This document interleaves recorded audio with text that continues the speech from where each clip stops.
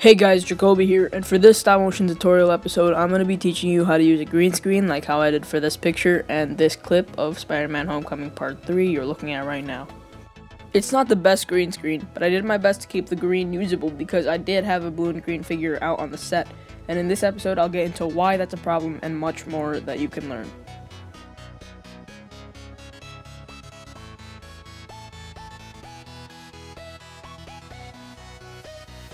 Now obviously for this you're going to need a green screen, maybe like a neon poster board from Michael's or a craft store, and you're going to need some lighting, to light up the area for the green screen, and you're going to need a figure, of course. I suggest the Stop Motion Studio Pro app because it's the one I'm going to be using for this tutorial, and because it's a very good stop motion app that has a green screen, voiceover, and so much more that I explained in the first episode of the stop motion tutorial series. Now, of course, you're going to want to open a brand new project or one you're already working on and open the camera. You should have your green screen clearly visible behind the figure and set the figure how you'd like. Make sure the non-green screen parts are not showing because the green screen only covers what is green. Once you've set it up where you want it, press the button next to the grid and select green screen. When you've done that, your green screen should turn black with a trash can symbol on it, and if you don't have that, I'll explain later. But if yours is grainy with a bit of green showing it, you just have to adjust your lighting and make it fully black.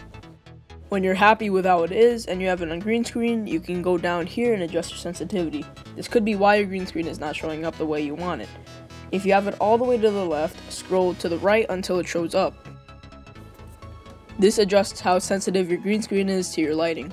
You can even use the options above to adjust your lighting, and it also helps out with the green screen. You can even adjust your physical lamps in case you don't have the options above, and it does help out with the green screen a lot.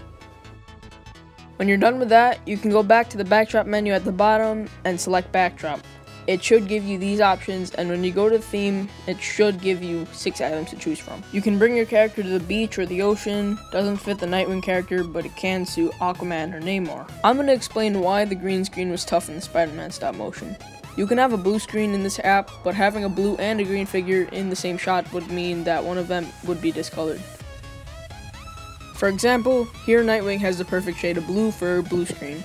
Now his logo has become the screen when you adjust the blue screen.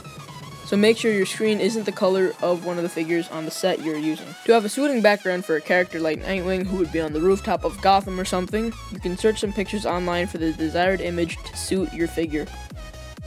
So yeah guys, that's how you green screen in the Stop Motion Studio Pro app. Hope this helped you, and comment down below what I should cover next. See you guys in the next video.